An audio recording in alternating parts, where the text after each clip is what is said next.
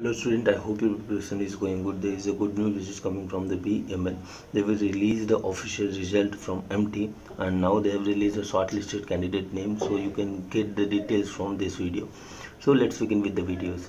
So as per the notification which they have mentioned from the BEML, reference advertisement KP02 2022, 15/3/2022, the compatibility and the panel interview.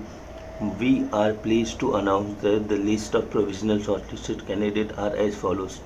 So basically for the mechanical and electrical domain, over here you will find the name, application number along with the serial.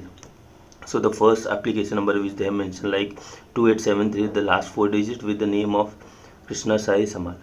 So list of the total 9 candidates shortlisted. And similarly for the electrical domain, there are total 5 candidates in BEML. They have shortlisted for the final round. Communication email is also being sent with respect to the medical examination from the recruitment team. So they have already notified these notifications through official update. If you want, you can also get the download from official website these results.